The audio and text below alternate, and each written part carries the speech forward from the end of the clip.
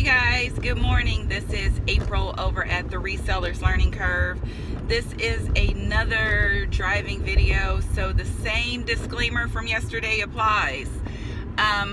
I wanted to record this video because I just came from Goodwill and something crossed my mind, and it was another one of those ideas that I've wanted to shoot a video about for some time, but I just never did. I'm actually taking the street so that traffic is slower and I can actually shoot a video and pay attention. So if anybody's concerned, that's what's going on. I'm taking the streets. These glasses have a horrible glare. I don't know why. I love them, but I don't love them in a lot of ways. Anywho, to the point of today's video, I wanted to talk about time-saving sourcing tips. And the reason I wanted to talk about this is because if you guys source anything like me, and I'm sure a lot of people do, there are a few stores, a handful of stores maybe, definitely a couple of stores that you get to on a super regular basis. And then there's some stores that you visit from time to time, but you're not like a regular there. They might know who you are, but they know they're not going to see you all that often. Well, this applies mostly to those stores that you source at on a regular basis. For me, that's going to be my not so local Goodwill, because I actually have a Goodwill that's closer than the one that I prefer, and it's going to be my favorite consignment store, which I'm in 3-4 times a week.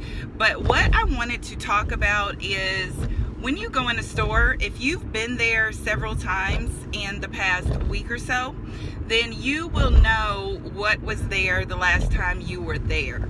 So if you know what was there and the last time you were there, and you find something amazing, chances are nobody goes to a thrift store, a consignment shop, or anywhere to drop off a single item.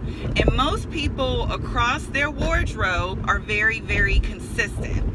And the reason that I'm sharing this video with you guys today is because I want to encourage you to think more and work less. Think about things more so that you have to do less work. So most of us are very consistent across our wardrobe. I know for me personally, there's probably 5 or 6 brands that I wear on a regular basis. Like 5 or 6, it's not a ton. It's not like a long laundry list. And so if I were to donate my clothes, I would go in my closet and pick out all the things that I don't wear. Chances are a lot of them are going to be from the specific brands that I tend to like and purchase and wear. And I'm going to donate that in a batch. So if you go to a store and you're there on a fairly regular basis and you find, let's just use an example from a week ago when I found the Loro Piana New with Tags cashmere sweater. I have to look through the rest of the store to be sure that that particular person didn't send in other similar items. And what just happened at Goodwill today, and this is a great example of how this works, I'm going through one of the racks that's just coming out, and I noticed that one person donated all of the items. I know this because when they got their clothes dry cleaned, they had a stick tag, like actually a sticker put over the brand label. So I'm looking through the rack and I see that it's a lot of the same person. And I'm noticing that the brands are starting to heat up. And what do I mean by heat up?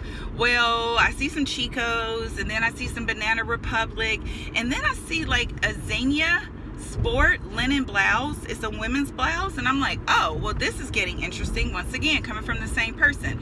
And the next thing on the rack was a Brioni linen blouse. Both of these have like jewels and embellishments. They're a little bizarre. Not the point of the video. The point of the video is that you will often notice that if you're going through a rack of clothing, there are going to be similar items. And if you're cutting down on the time you spend in the store, then you want to find little ways, mostly like that, to determine if you need to spend more time in the store. There are times that I go into Goodwill and I'll notice that there's new stuff out, but the new stuff that's out is honestly not relevant to my interest or relevant to my business. So I can be in and out of the store in 10 minutes. And I love that. I love when I'm in and out in 10 minutes. It doesn't happen all the time, but it happens often enough.